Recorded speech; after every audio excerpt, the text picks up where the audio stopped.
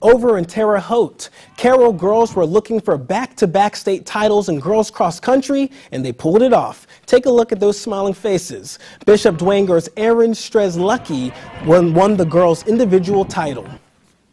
I feel like I'm in a dream right now. I feel like I don't deserve this at all.